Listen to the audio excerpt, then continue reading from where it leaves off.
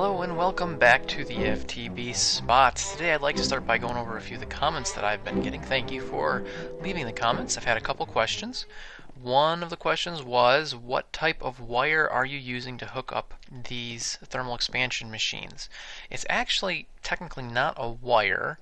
It is this piece right here, which you saw me using, and this is called a gold conductive pipe. It is the BuildCraft equivalent of a wire, but they call it a pipe.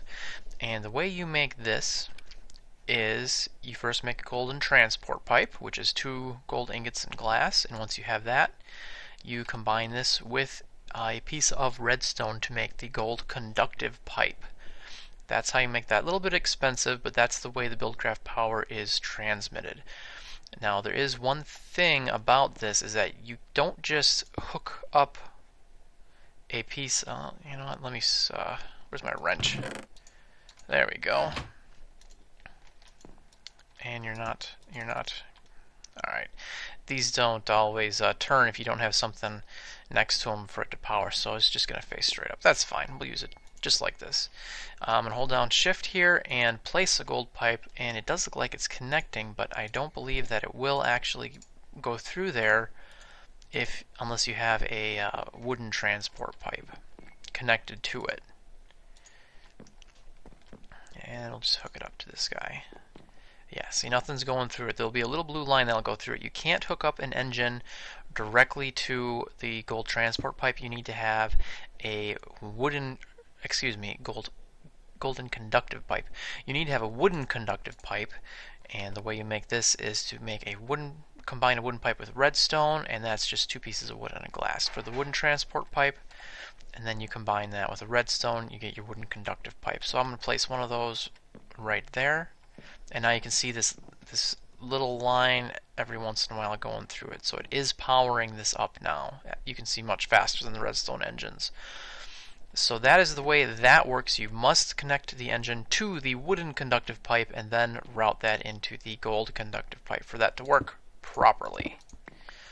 I had another question on it. They were having a little bit of trouble getting their pulverizer working, and he said he had 4 redstone engines and it still wasn't working. So I'm going to go through this interface again. Over here, over on the left hand side, I realize you can't see my mouse pointer, but over on the left hand side, if you move your cursor over there, it'll show you how much MJ is stored inside the machine. It takes 400 MJ to pulverize a single ore block, and it will wait until it gets to 400 before it starts. So if you're at 395, you're not going to get any progress on this progress bar in the middle here, this little arrow pointing to the right. It won't even start until this hits 400, and you can see my redstone engine connected is just very slowly making this go up. Now the reason why it's not working right now is because I am using this redstone control panel on the side. You just click on this little redstone pile on the side and it'll open up this control. If you have the control status enabled, you can control it with a redstone signal. And I have the signal required high, which means that it will not operate unless it has a redstone signal. Now there's 2 ways you can fix this. You can click either the torch so that it is off, or you can click the pile just to turn the control off. If you click the torch to off, it will then change it so that it does not require a redstone signal to work. It will require a redstone signal to be off. So I'm going to move that back on, and once this one's done, it will stop operating again. You can see it's sucking all the MJ down. There we go, and it didn't go on to the next one because I turned it off again with that torch. The other thing you could do is click on the redstone pile button, and that will disable the control status, and that way it'll just run whenever it has power. So those are 2 things to check. One, make sure you have MJ at least to 400, and the other thing is to check and be sure that this is set correctly. I would recommend, if you just want it to run constantly, just click the little redstone pile right here and disable the status, and then it should run. If you're still having trouble, I'm not sure what it could be, but do let me know and I'll try to figure something out. Okay, on to the last comment, and I need to set this up in my little display room here. I did put some jack-o'-lanterns in the floor for light, and I'm going to read this one because it was a pretty good tip, actually. It was a comment by, and forgive me if I slaughter the name, Mutabulus. He says, the Aqueous accumulator goes a lot faster if you have two source blocks adjacent to it. I find it odd you're trying to spotlight these machines in survival mode with neither a firm knowledge of what they do or even the resources to power them. Well, thank you for the comment. I did not know that about the Aqueous accumulator, so let's run that first. And as we can see, it is going up at a decent clip. Let's try putting some water in there and see what happens. Will it work with just ice? It looks like it's about the same. So I'll break these into water. And yes, that is going up much, much faster. So you're right on that one, and that is a very good tip. I mean, that is just extremely fast. I do believe the MB is millibucket. So this is holding 4 buckets right now. And, you know, you called me out on not knowing that. I should have checked the wiki before I did do the spotlight on the accumulator. So just thank you for that, actually, too. Encouraging me. I'll take that as encouragement to research my stuff before I actually do one of these spotlights. So I can give everyone who's watching the best information they can. That is what I want to do. As far as doing it in survival mode, I wanted to, because, well, one, it's fun for me. I can use this world, my regular world I play on, to spotlight. And the other thing is that by doing this, I've come across a number of things that I don't think I would have in creative mode.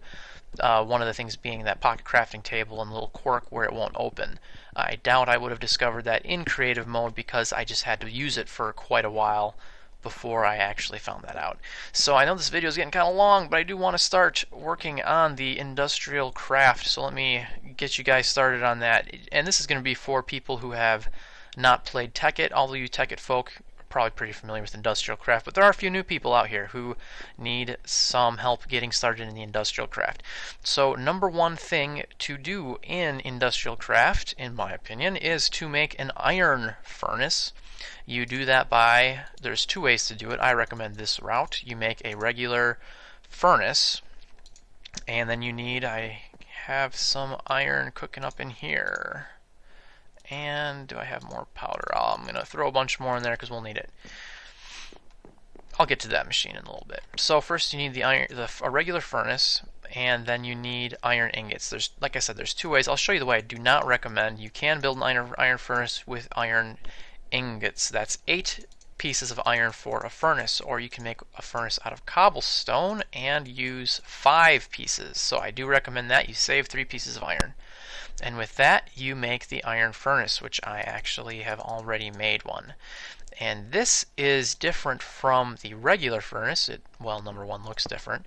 It will process it'll process 10 pieces of ore or 10 logs into charcoal. It processes 10 items, 10 food, instead of the regular 8. A furnace made of cobblestone will give you 8. It'll cook 8 steaks, it'll cook 8 ore, it'll cook 8 wood into charcoal for 1 piece of coal or charcoal, that is, using as fuel.